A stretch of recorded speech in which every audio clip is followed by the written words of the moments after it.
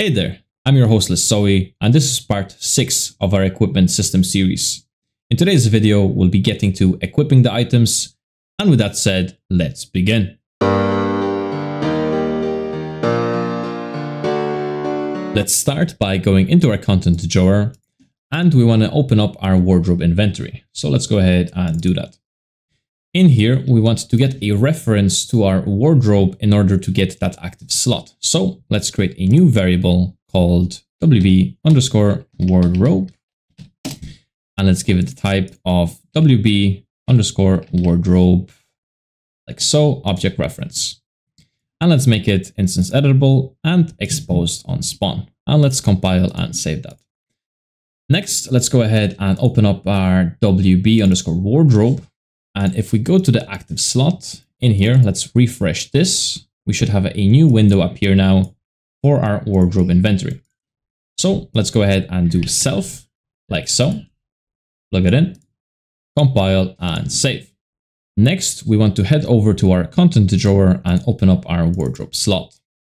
Now in here, when we've clicked on this, we want to know that we've clicked on it and what item is there. So on event dispatchers, we'll create on item selected.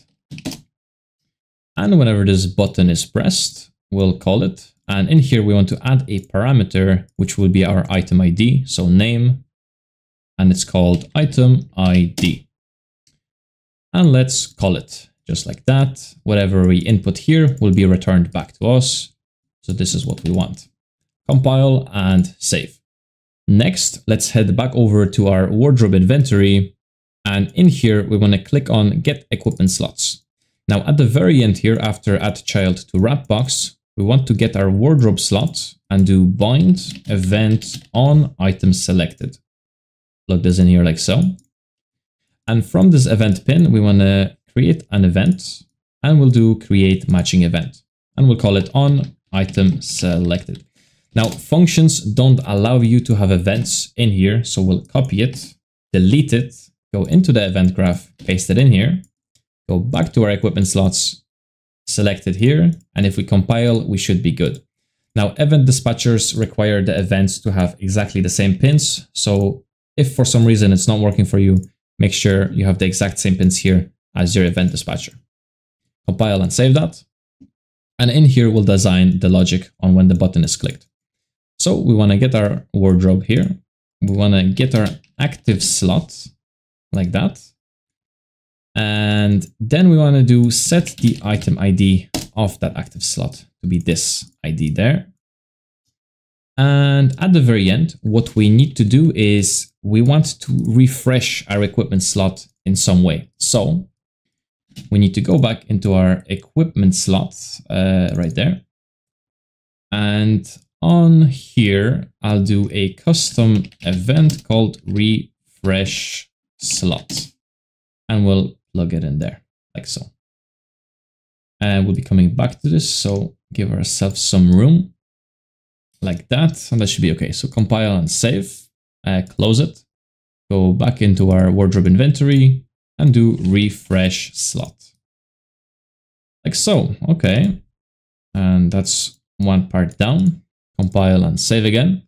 Next, let's head over to our wardrobe component. So equipment system, PPC_wardrobe.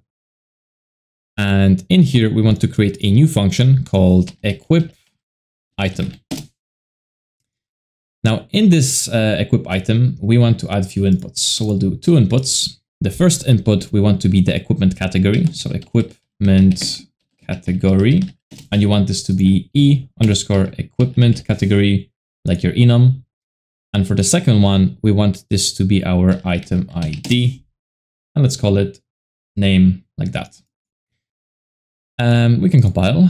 And the next thing we want to do is we'll need a map and we need to populate this map. So these guys will be populating it. So create a new variable, call it your equipment list.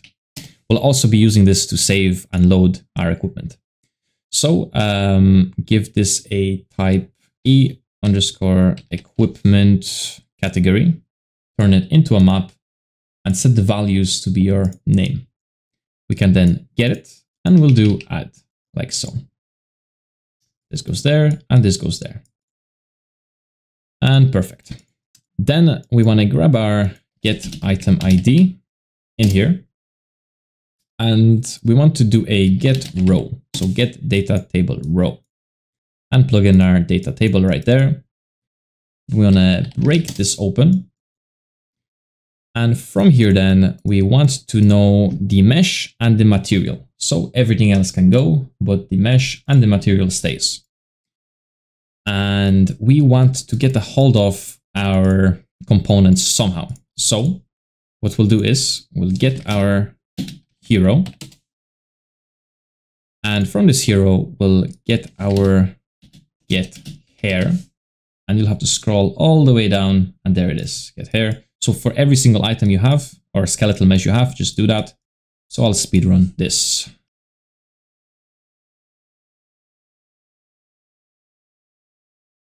Okay, and we have our 8 items here. So select everything, right click, go to, if it lets me, alignment and left align.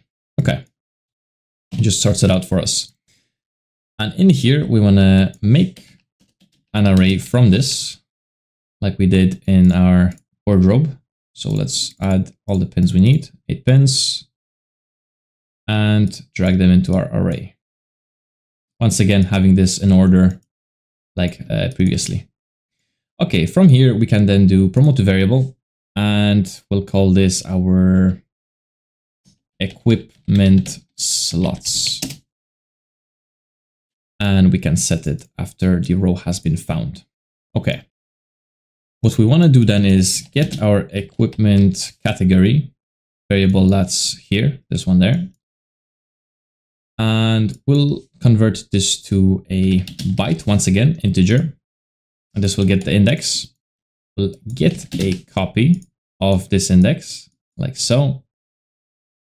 And we will then set the skeletal mesh asset. And the new mesh is going to come from here into there. Let's do that. Now the material will also come from here. So we'll do set material like so. You want the index to stay at 0. So that's the first material. And the material that's going to go in there will be this guy here. That's that. Okay. So this is our equipment slot for now. Let's compile and save it.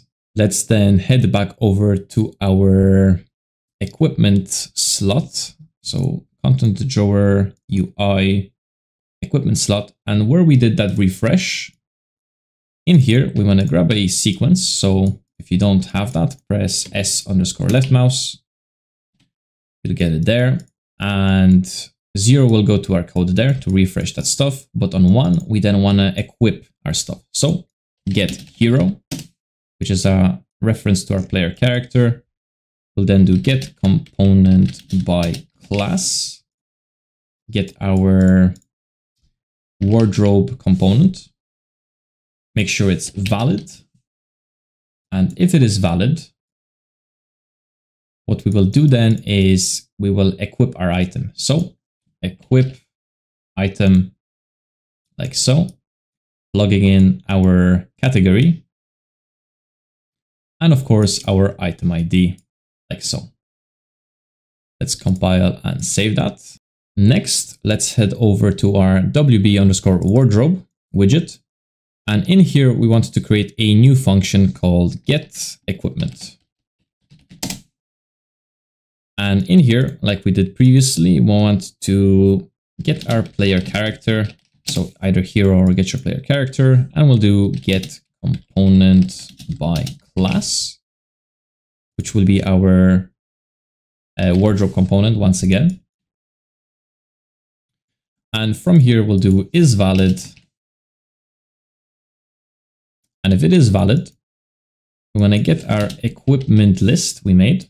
That's the map that's being populated. And we then want to find the equipment category. So we want this to be here. We want 3 pins. We want 1 for the equipment category. which will be E underscore equipment category. The second pin we want to be the WB underscore equipped slot, which will be a reference to our WB underscore equipped slot. And at the very end, we want to have the item ID, which will be of type name. Compile that. And we want to check if this equipment list, that category, is equal to this category here. So get category, log it in.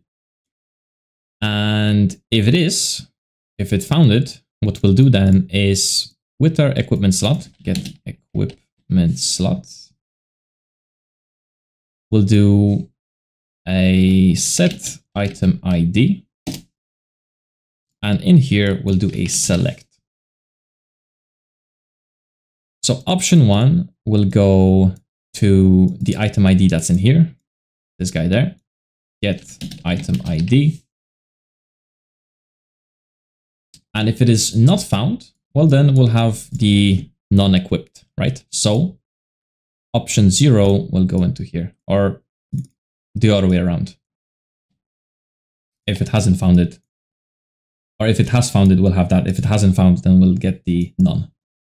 And the wildcard here will be if this is equal to nothing, like so. So at the very end, then we'll do a refresh slot, like so. And let's run over this quickly. This should go there. So getting our component, checking if it's valid, getting our equipment list, finding that equipment we have. If we find it, we equip it. If we don't, we equip none. We then refresh that slot.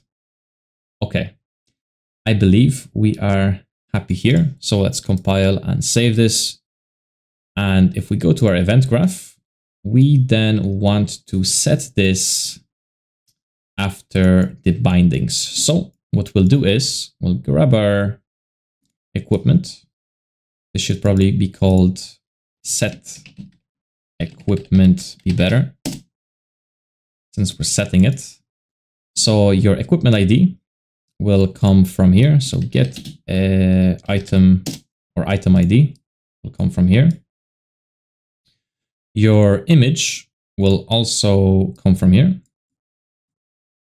like that. And the equipment category will come from this index right here. So we'll do 2 byte integer and connect that there, and it will convert it for you. So just like that, this should work. Let's compile and save, and let's give this a quick test. So if we play the game, go in here, and let's say we wanted some hair. Boom, we get some hair. We want a different color. It works. Very nice. Now you might notice pretty quickly, can I close this? I can. So you might notice pretty quickly that if you try to equip a weapon, this is completely not what you want. It's just wrong.